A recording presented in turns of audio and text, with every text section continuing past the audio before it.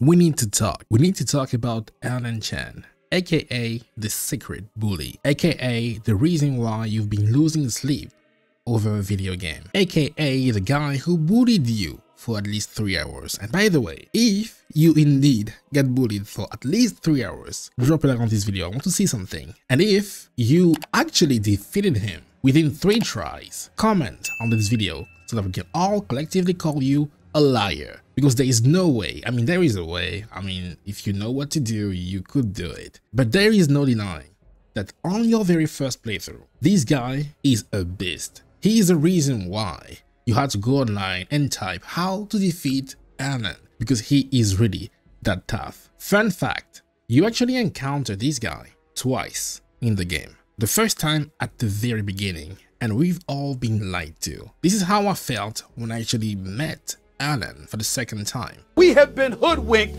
bamboozled, led astray, run amok, and flat out deceived. I felt robbed. I felt lied to, because there is no way this is the same person, but he actually is. This is the same person, but I should have known. I should have known that from the moment I didn't have a health bar and stamina bar, or actually no bar at all. I should have known something was up. You encounter this guy at the beginning of the game, and then later in the game, provided actually met all the requirements to actually have access to the fight. And I believe this is the first reason why this fight is so hard, because, well, it's difficult to get there. You need to beat every single secret boss on every single chapter, which already takes a lot of time. It is time consuming. So yeah, doing that will actually give you access to the fight, and this is where the suffering begins. I've heard about people not being able to defeat him for over a week, and honestly, I actually believe you. I absolutely do. Damn. So let's talk about why exactly he is so difficult. I think the number one thing people would say, which is probably very annoying about this boss, is his shield. He has a shield, which is not there, by the way, the first time you encounter him. I wonder why. His shield is so obnoxious, because whenever it is active, it's going to reduce the damage you can deal to him, which is, you know, how a shield is supposed to work. You do have ways to actually counter that, especially if you have the fan, which is a vessel you can use to quickly get rid of the shield. You know, it's the best way to do so. But even if the shield is out, you only have 20 seconds. I think I counted 20 seconds for you to be able to deal as much damage as possible before he actually gets the shield back, because yes, he does. He can get the shield as many times as he wants, because why not? So the shield itself is a problem, because again, it's going to reduce the damage you deal, but also he is most likely to not get staggered. But to be fair, it's not even like you can actively stagger this guy. He will most likely power through almost every single attack. But at least when the shield is down, he is going to respect even your light attacks, and he will definitely respect your big heavy attacks. But when the shield is up, I don't think you are safe, which is why it is in your best interest to get rid of this shield as soon as you can. He can also counter your attacks, block your attacks, and sometimes knock you back, you know, interrupting the flow of combat. He loves doing that. And speaking of interrupting the flow of combat, this boss actually has 3 phases, and while he's transitioning, he will have you just sit there nicely like a good little girl and watch him do whatever he's doing, and there is nothing you can do about it. I actually do hate that. I actually do hate that most of the bosses in this game have those phases where you just can't do anything besides just watch and wait for them to be over, and they can do that multiple times. And I don't feel like this is I don't know, great, because again, I'm not doing anything, I'm just reacting to whatever you were doing, and I don't think I'm having fun. So I think that they should try to get away from those mechanics in the DLC, because there will be bosses in the DLC. I really hope we don't have phases where we just stare at the boss for like 30 seconds doing nothing. But yeah, he has 3 phases. Phase 1 will occur after you deal enough damage in phase 1, and phase 1 I'll say is the easiest one, because then he doesn't go for multiple mix-up, and even if his shield is up, he will most likely not do anything out of the ordinary. In phase 2, however, he summons a gigantic axe, and he can actually make the axe tiny whenever he wants to. But this is where things get very difficult, because he will do the most heinous, infamous thing I've ever seen. He can go for, I kid you not, he can go for 20 seconds long combos, and this is not even an animation. He's not even transitioning into anything. No, he's just fighting. This is his base form. This is what he's doing. And if you are really unlucky, he will go for a 20 seconds long combo while the shield is down. I already told you, you have 20 seconds to punish him before the shield comes back. So by the time he is done with his lengthy combo, the shield is back. So you were unable to punish him because you were busy trying to survive. He does not respect you. He does not care. He will not stop attacking, and I don't understand what I did to actually piss him off that way. I'm not even the monkey he got beef with. So why is bro so mad? That's crazy that he will go for the lengthy combos in phase 2 and it will not stop till the end of the fight. You know what I noticed? I may have fought Erlang at least 200 times, and I'm going to tell you that if you are coming from Souls-like games, you know, if the last game you played is Elden Ring, you do not want to approach this fight as an Elden Ring fight. Let me explain. This guy can actually do the most heinous, infamous thing I've seen a boss do in a very, very, very long time. He will mix you up.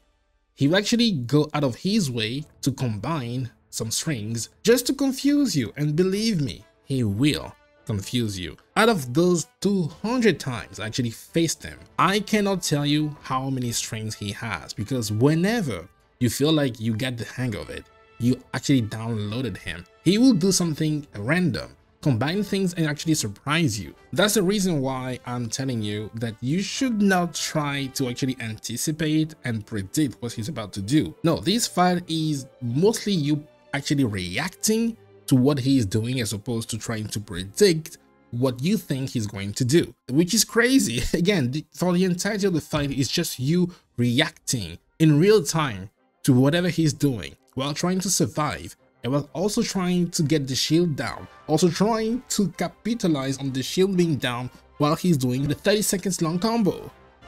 Are you serious? Are you actually taking a piss? This has to be the biggest piss I've ever seen a boss take in a very long time. This guy is a menace. And guess what? It's not over. It's not even over yet. This is just phase 2. He's combining things. He's using the axe. He's reducing the axe and slamming the ground. But here's the thing. When he slams the ground, you have to dodge the attack and the shockwave created by the attack. And unless you actually dodge pixel perfect, you know, perform a perfect dodge, you're going to avoid the axe and get hit by the shockwave. Okay, guess what? It is a shockwave. It's going to move like a shockwave. You can actually get hit twice by the shockwave if you keep backing off. This guy is crazy. And whenever whenever he has the axe in his hand, you need to be very careful, because only a heavy attack with 3 focus bar, I think, 3 focus points can actually stop him, because he will not stop.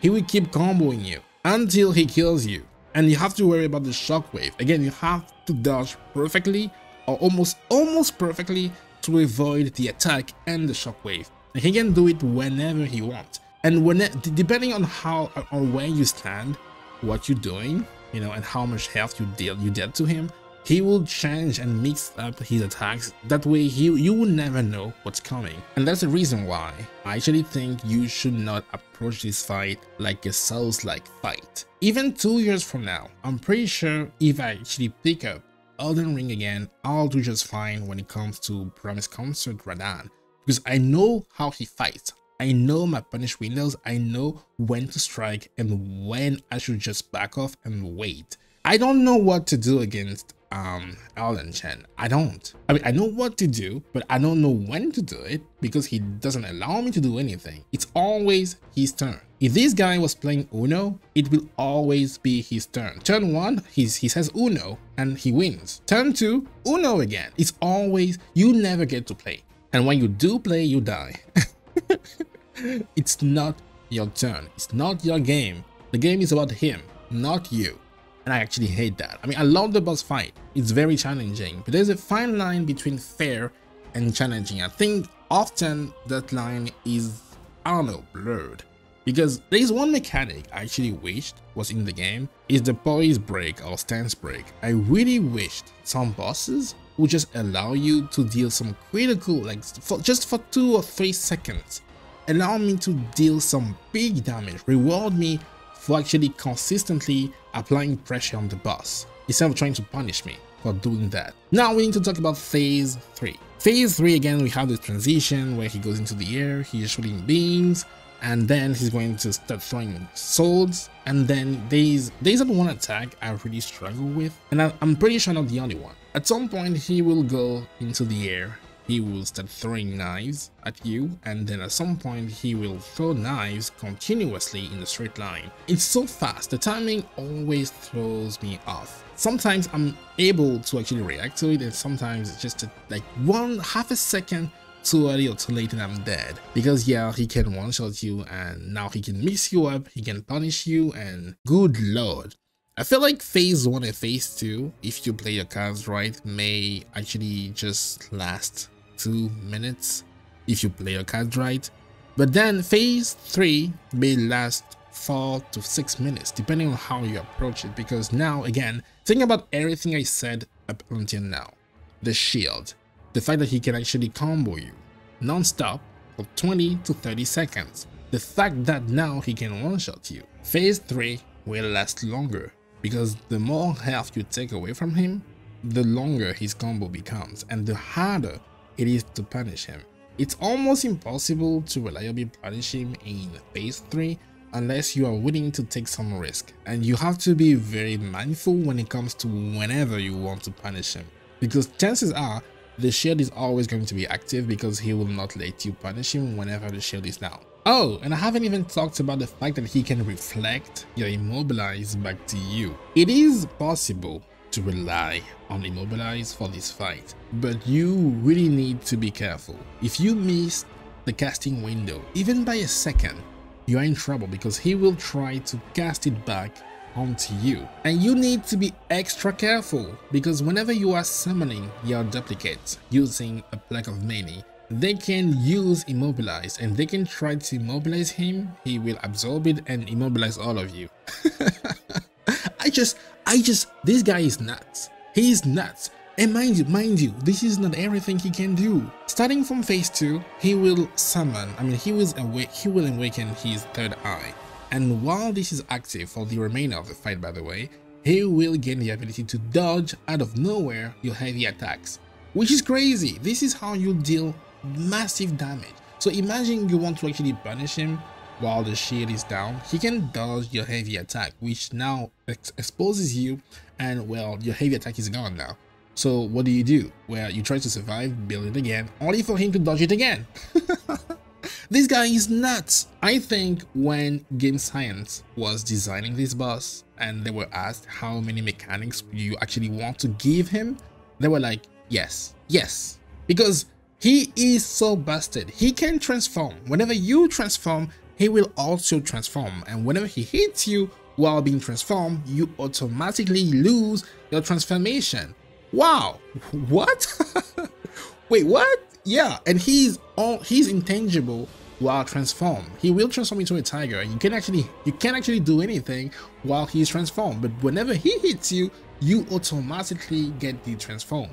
But it's not even worth using a transformation in the first place because he's so fast you won't be able to do anything. You will not be able, you could try and deal some damage, but I assure you that it won't matter. So he actually makes your transformation useless, not because he's making you de-transform, but because he's so fast and his combos last so long that you won't have time to do anything, which is crazy. This guy is crazy. I'm trying to think about things I'm forgetting about him because honestly he has so many moves he can do, so many things he can pull out of his ass when he feels like he's threatened. But he's always threatened, so he's always putting things out of his ass. I love this fight. I really love this fight. I was able to defeat him without getting hit. I was able to defeat him using Spellbinder. I still can't tell you how many things he can do. he just goes with the flow. And I truly believe that this is the hardest boss we've had this year. But I do want to point out that this is going to be the case for your first playthrough essentially, because for some reason he gets increasingly harder, easier the more you play the game. I think it is due to the fact that he doesn't have that much health, he doesn't have that much health, and the shield only is the issue when it comes to dealing damage. So being able to, I'll say, consistently get rid of the shield is going to make this fight easier, and you have everything you need after New Game Plus to deal with him. You have stronger weapons, and being able to find a build which can replenish your chi and mana faster makes this fight, I'll say, slightly easier. And this is where things get very bizarre, like straight up awkward, weird. The Great Sage, the final boss you actually meet at the end of the game, which is like a very fair fight on your first playthrough, he becomes increasingly harder the more you finish the game. I don't know how to explain, it's just weird. Like, how am I struggling against a guy I defeated in 1 or 2 tries on my first playthrough? Like, huh? What is going on? Anyway, I don't want to talk about the Great Sage today. If you do want me to talk about him, drop a like on this video and let me know. Speak with your thumbs. Click on everything on the screen, and especially the subscribe button and the like button. But hey, this was indeed a fun fight. I really enjoyed it, and yeah, I'll see you soon. Very soon. Unless you haven't beaten the boss yet, in which case I think you should watch this video. And if you really want to know about the story of Wukong in general, watch this other one. I'll see you soon. Peace.